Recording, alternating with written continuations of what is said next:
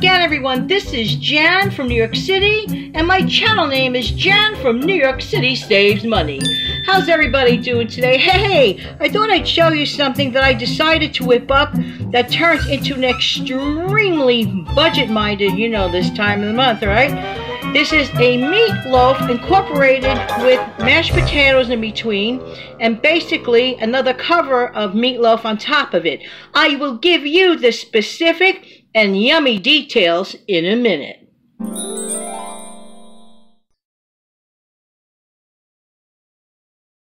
Okay, so before this video is over, and thanks so much for coming back.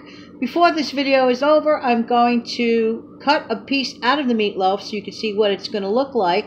Right now, the meat is resting comfortably as it should. But here's what you're going to need, and the ingredients are very inexpensive, and more than likely you have every single one of them in hand. So what I did today, I took 2 slices of white bread, and I cubed it up, and I let that sit in half a cup of milk. To that, you add some onion powder or onion salt, whatever you have on hand. If you have fresh onion, that's fine too, whatever you decide and what you have on hand. If you have other spices or whatever that you prefer to put in there at this point, be my guest.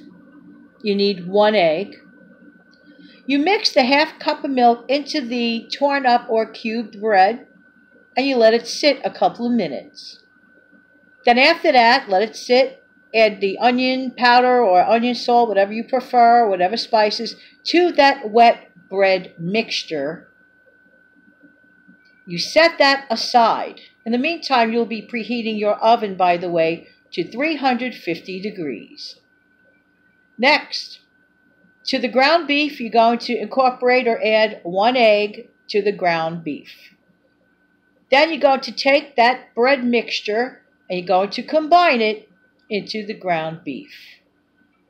You get a loaf pan and you spray that with non-stick spray. Then what you do is this. You're going to take half of that mixture and put it on the bottom and fit it into the pan. Oops, of course the phone's ringing.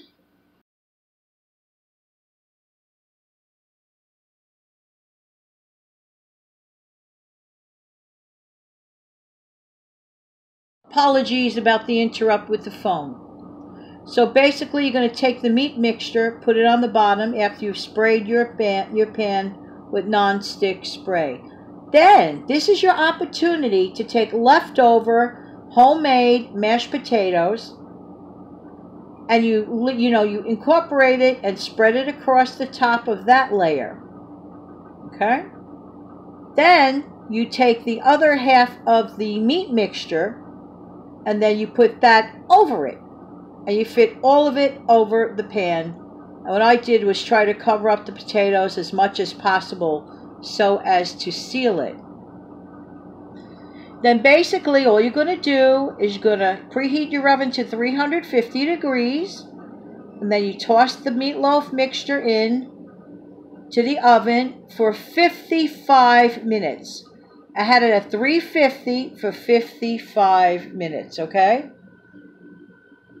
And then before you put it in, some people like ketchup on the top, but I wasn't in the mood of ketchup.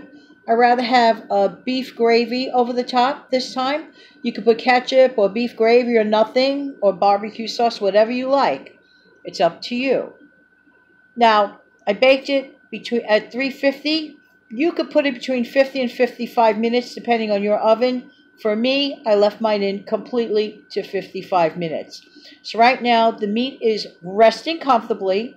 And in the next video clip, I'm going to cut out a piece, and you're going to see what it's going to look like. And I hope it looks as good as I'm hoping for it to look. Okay, be back in a minute.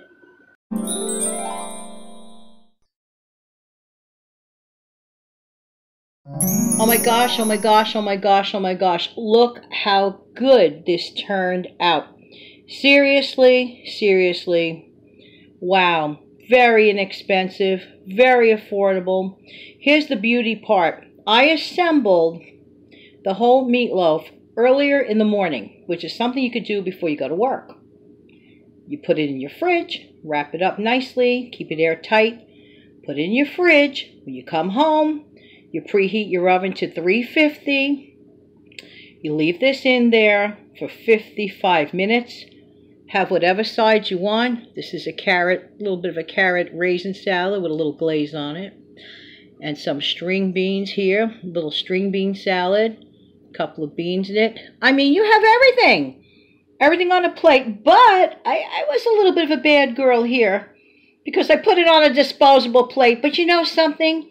At the end of a long, hectic day, I don't care. I much rather eat this at home, homemade, that I know what's in it, and it is so yummy. Sorry about my finger if you see my finger come through. So what I'm going to do is cut this open, okay, to give you an idea. See how that worked out? I mean, if that's not scrumptious, I don't know what is.